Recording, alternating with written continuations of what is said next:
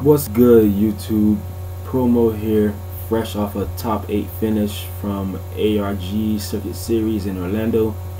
The event was real fun. I haven't played in a minute, and it was good to jump back into the game, see a bunch of old players, and of course break that top 16 barrier that I always had a problem with before I lost top 8 to the eventual winner, Gustavo. So shout outs to Gustavo, congrats. I'm glad that he did hold it down for Florida.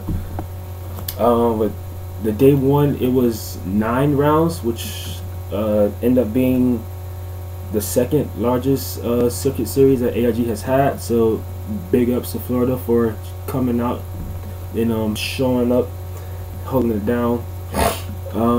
That means that hopefully we can get another circuit series in our area sometime very soon. But my matches for day one, it was 3 Burning Abyss. I beat them all. 3 Qliphort. I lost to 2 of them. 2 Shadows and 1 Dragons. My game 1 matchups were all a little subpar. Hella grind out. But with the sideboard for games 2 and 3, if we went that far, then I was able to hold it down and scrub in as a next to 15th place.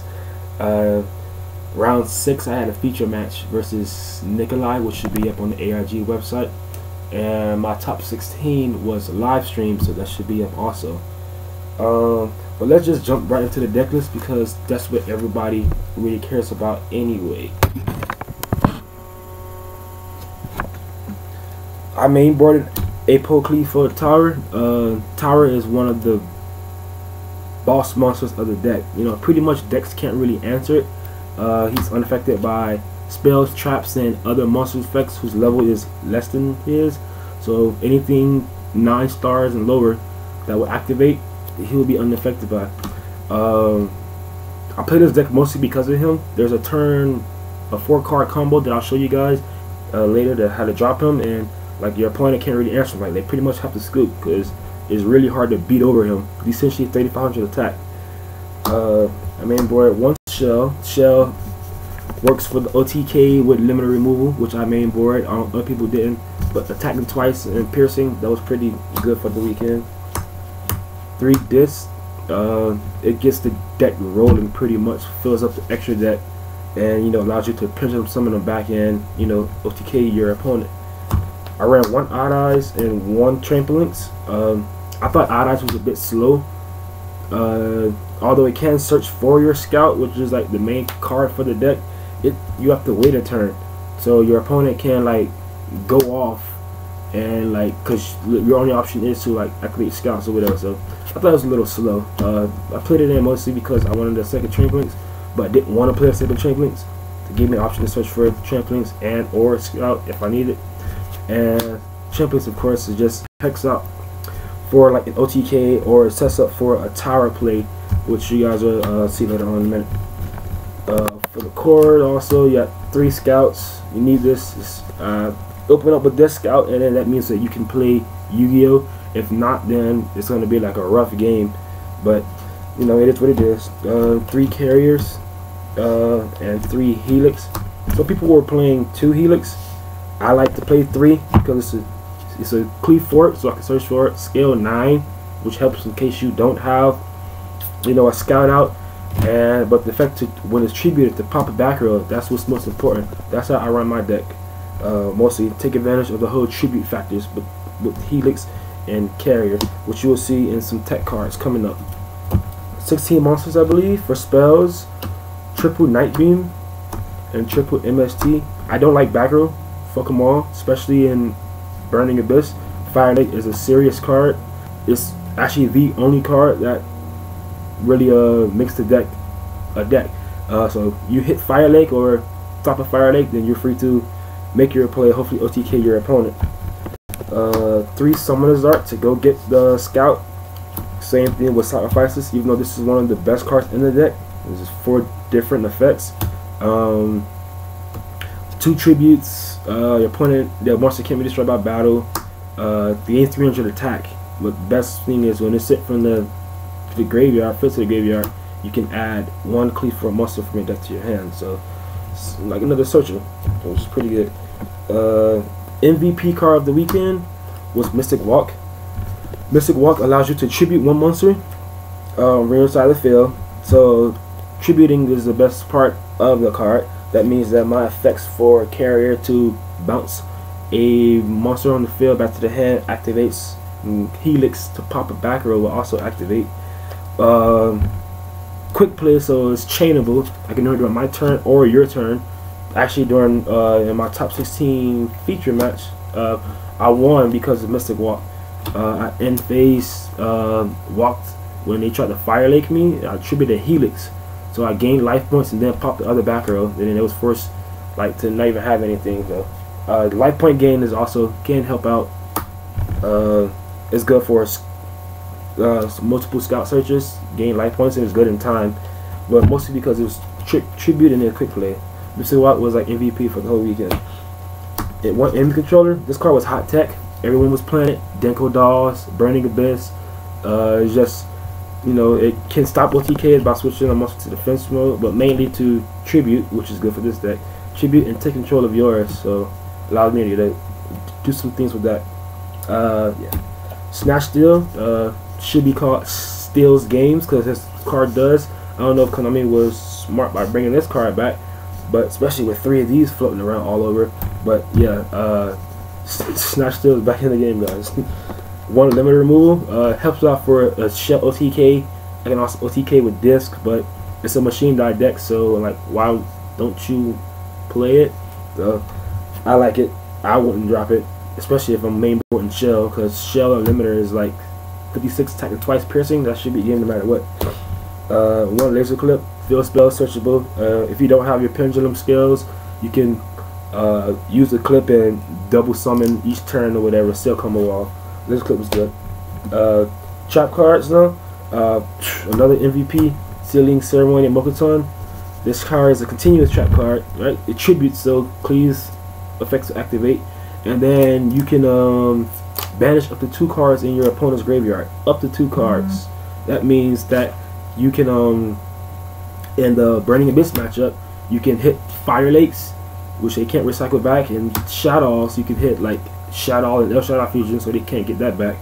But a combo with this is like if your opponent has like a Dante on the board with a, let's say, a Seer attached to him, if they detach Seer to mill 3, let's say they mill a graph off the Seer, and I have this on the board with the monster, I can activate the effect of Mokuton to tribute one of my Earth monsters, and then target your Seer and graph that's in the graveyard because it's not activated yet, and then banish them so they won't be able to activate on the next chain because they're not in the graveyard and activate. So that allows me to dodge some plays, and then if I tribute it like a carrier, I can use this effect to bounce your Dante back. Now I have absolutely 0 cards to play with. So Mokuton was one of the best cards for the weekend. Yeah.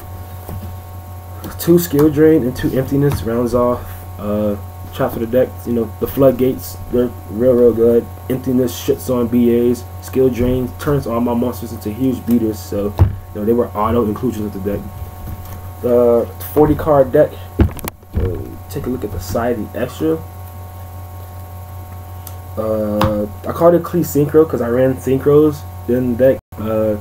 Mainly Dark Strike Fighter was the reason that I ended up playing this deck. He came back and he said tribute, so I'm like, hey, please activate when they tribute, so let's give it a go. But extra deck is 1 Catastor, 1 Yugioh, 1 Dark Strike Fighter, 1 Stardust Dragon. This is my synchro version, synchro part of the Qli deck. I never used them, not one time. It was just mostly there for show, but this is the reason, Dark Strike Fighter is the reason why I built the deck in the first place. So the cards busted. I wanted to give a chance to use them, never did. Oh well. Exceeds Draco Sack because of the econ and my opponent disc and whatnot. Then I can overlay for Draco Sack. Thunder Charger, it combos with Vocosaurus. You know, overlay 2 scouts for Vocosaurus. Pop burn for a massive amount, then overlay him for Thunder Charger, and then like trample or swing. So he's like 4,000 damage combo. it's pretty useful. One downer for when I take opposing Dantes and overlay them during main phase 2.